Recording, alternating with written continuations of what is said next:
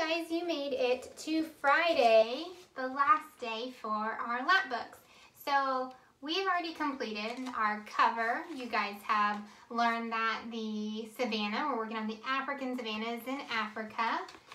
You went ahead and learned that the weather is hot there and that they have two seasons. They have the dry season where it doesn't rain a lot. That's their winter time, and then they have their rainy season. That's what is about their summertime.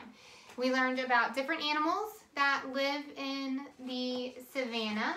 You worked on writing some of the names of the animals that live in the savanna, working on those letter recognition and the sounds, especially that first sound, the initial sound that each word makes. We learned about living and non-living things, and we sorted the living things that were in the savanna. We sorted them by plants and animals.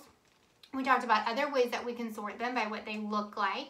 Another way that I heard that you could sort them is to sort them by what they eat. So some of you have learned about carnivores and herbivores and omnivores. Sorting them by what they eat. Are they meat eaters, plant eaters, or do they eat both? So great thinking outside the box for that one.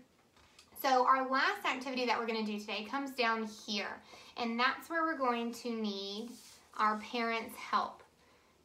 So the materials that we're going to use for this part is we're going to use the photos.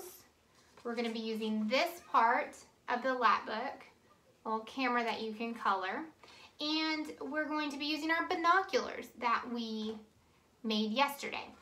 So this part will go down here. Once that's glued down, it'll make a flap. So I'm going to have you guys go ahead and color and glue that down. Remember that you're just putting glue on the edges so that we can still have a pocket.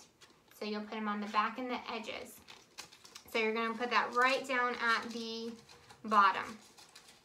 So, parents, the thing that you're going to be doing with this is I want you to take all those photos that were provided in your packet, and I want you to go hide them around the house.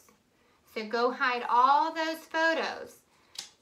Now, we're going to talk about camouflaging next week in one of our activities, but if you want to hide them real well, you can hide them around something that helps camouflage them. So our children learn that camouflage means blend in with the background. So if you happen to have something that's the color of the lion's mane, you can go hide it next to it so it can be camouflaged. So kids, after your parents have hid them all around the house, I want you to take your binoculars and go on a hunt, like a safari. And you're going to hunt for them. And once you find them, you're going to get your camera and take a picture. Once you take your picture of your item, take it off the wall or wherever it was hiding and keep a hold of it. And that is where, when you're done on your safari, you can stick all your photos in this little folder that says snapshots. And once you do that, you've completed your whole week in learning about the African savanna. Good for you guys.